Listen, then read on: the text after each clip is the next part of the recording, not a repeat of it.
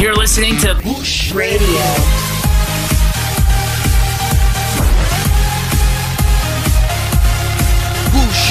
Bush Radio.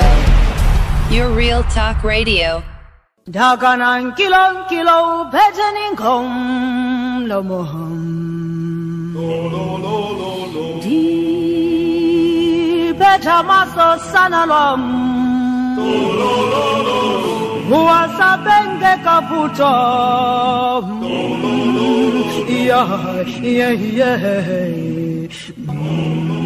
State Affairs. State Affairs with Edmund Obilo.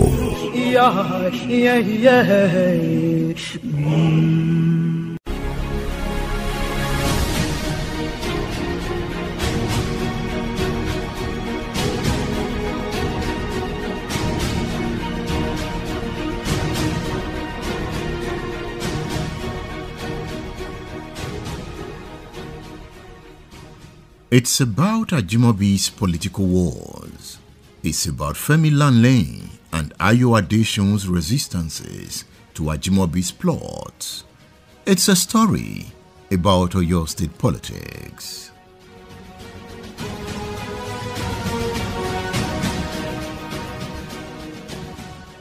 No sooner had Abiola Ajimobi resumed office as governor of Oyo State than the alliance that won his party the Action Congress of Nigeria the 2011 election began to crack. Femi Lanlehi, believed to be the favorite of the ACN leader Adeseun to take the governorship ticket, had to settle for the ticket for Oyo South Senatorial District, eventually winning the seat in the 2011 election.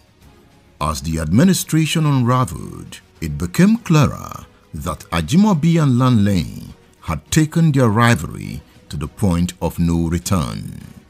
Ajimobi did not hide his mission of one ship, one captain. The handwriting is on the wall as Lanlehi jumps ship, but not without leaving fissures in the ACN. I'm talking about quarrels Ajimobi fought unsuccessfully to settle, even after the ACN transformed into the All Progressives Congress, APC. Ajimobi even escalated the conflict as he consolidated his captaincy. In this chart, Lanlehi bears his mind. Let me first of all correct the impression that I defected from the APC. I was forced out of that party.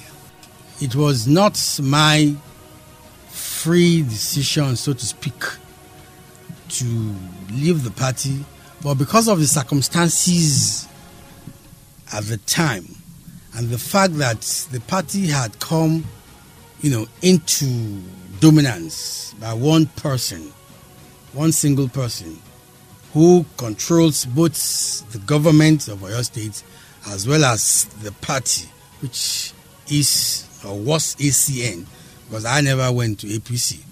Forced out, did Ajimobi say, Lanlehi, leave this party now? Well, in action, so to speak. Can you remember Lafia Hotel? He came closer. He shook your hand. You refused to smile, Senator Lanlehi. It's not, getting together is not only about shaking hands and posturing and the razzmatazz of television cameras and press cameras and lights.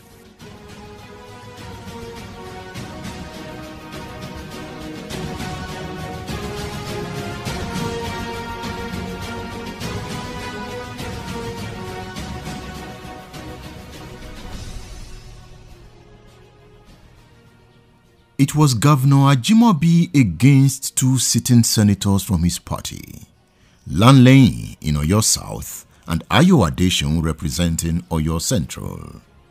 A PDP senator, Hosea Agbola, occupied the third seat of the state at the National Assembly.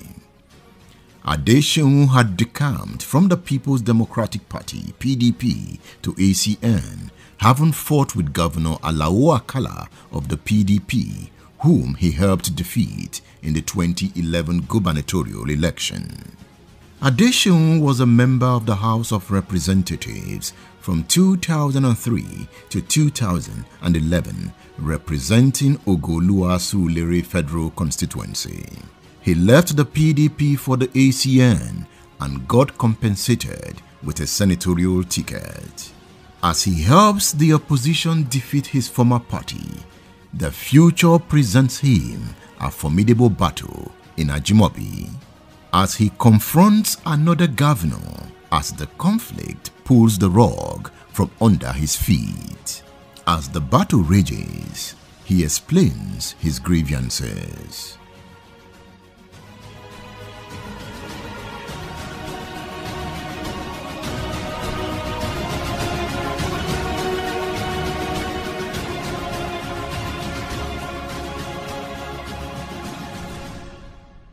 Why did you leave the APC? What happened? When ACN was going to be, 3 groups got together to form APC. That was AC, Alhaji Lam Adesina's group. That was the PDP Reform. That was my group. Then there was the ANPP component. 3 groups got together, formed the ACN. We went to the polls. We all contributed maximally to the results we got eventually. When governance came, initially, in the first 2 years or so, I didn't have a single commissioner in that cabinet. Not one. We complained. We said, look, 3 parties got together to create what we have here. What came out of it must also be partaken into by every facet. Of course, the man who is governor would have a larger share of whatever is on the table. However, those other component parts must also be part of it. Did you complain to Lam Adesina? I complained to Lam Adesina. Lam Adesina at the point actually threw up his hands in the hair out of frustration, because he said once this fellow had gotten elected, he became somebody even he could not talk to again. He needed to take charge. He is the governor. Oh, yeah, that's okay. That's okay. But if you are the governor, you take charge, but you take charge within certain limits. In a democracy, you can't say you're taking charge. If you are to be a military government, yes, you can say you're taking charge, it's yours. So it's not yours. It belongs to all of us. The die was cast. It's the beginnings of it. So he started building the beginnings of it. So you kept raising issues to say, hey, look at this area. We are found wanting in a number of areas. You're not allowing input. You go to a meeting that the chief executive will call. At that meeting, it will speak 90% of the time. The balance of 10%, if anybody contributed, he listened, as the thing was here, entry is here, through the right here, it was flowing out through the left. Well, I spoke to Asiwaju 3 times. I had a one-on-one meeting with him. And I told him, Oyo State was going to go asunder unless some dramatic steps were taken to ensure that this man will not continue to lord it over the rest of us.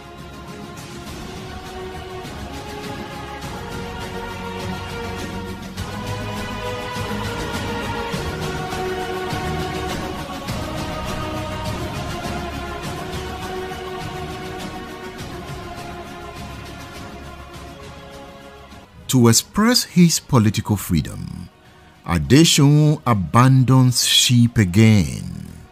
Remember, one sheep, one captain. Ajimobi is the captain in this story of politics. I mean the kind of politics that perpetuates poverty. As they fight, the people get poorer. Wait, did they conspire against Ajimobi like Akala was stopped? Yes, they did. But it could not stop Ajimobi from winning the 2015 election, and he became the first governor in Oyo State to be elected for a second term. For his opponents, it was a lesson in politics. Femi Lanlehi and Ayo Adeseun lose Senate seats after the 2015 election, as Ajimobi leaves a message for them. Should we conclude that Ajimobi's political machinery has taught Lanlehi and Adeseun hard political lessons? Oh, I would say yes. Yes, it has. And, they are all my friends, really, but they were asking for the impossible. I remembered Lanlehi saying, Ajimobi doesn't listen. I remembered Adeseun saying, oh, Ajimobi is not managing the state well. Some of these people, they talk politics a lot. Because neither Lanlehi nor Adeseun has the management qualifications that I have. Neither do they have cognate experience that I have.